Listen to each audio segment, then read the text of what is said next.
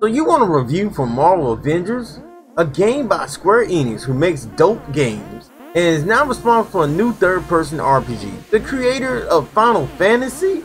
And you are doubting them because it's a AAA title? What the f is wrong with you? Yeah, we shouldn't buy into corporate greed and tons of microtransactions, but buying this game alone is a no-brainer. All the heroes, despite some questionable decisions and redesign, look and play phenomenal. All of them so far actually feel and play very unique and differently. Are you mad because they took some traits from Destiny? What the fuck is wrong with you? It's not all the best games in time somewhat took traits and ideas from other games. Destiny did the same, borrowing from other RPGs, offering upgraded loot options. Isn't new, just the way they did it make it seem new.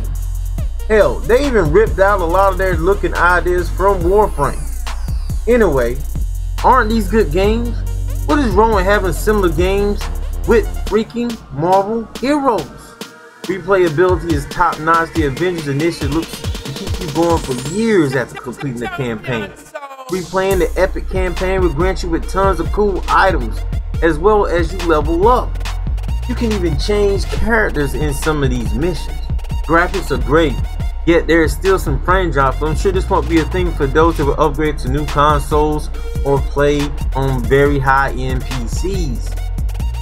Honestly, it doesn't even get in the way of gameplay like it did in the beta.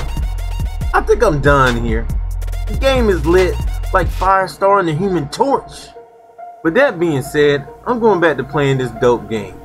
You can keep hating while supporting Fortnite. What the f is wrong with you?